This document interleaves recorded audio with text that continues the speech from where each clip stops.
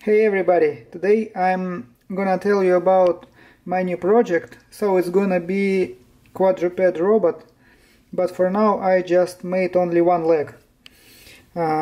This leg have three joints.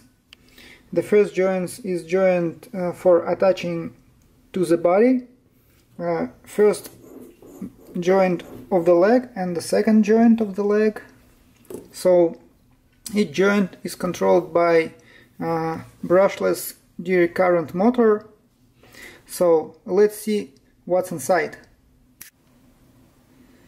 And this is how it looks like disassembled. Basically these four white parts is just like leg bones. I designed it and printed it on 3D printer.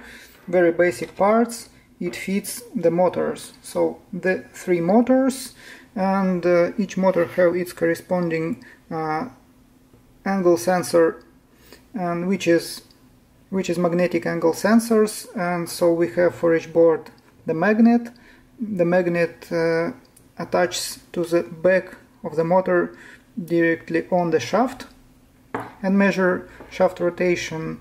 What else we have? We have here three big green board. This green board energizes the motor and create forces inside the motor, so the motor can move. And also we have three Arduinos.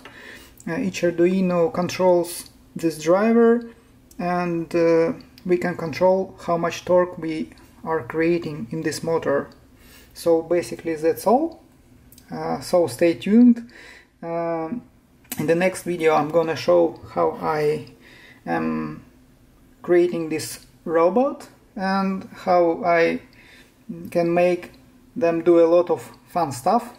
So stay tuned and bye bye.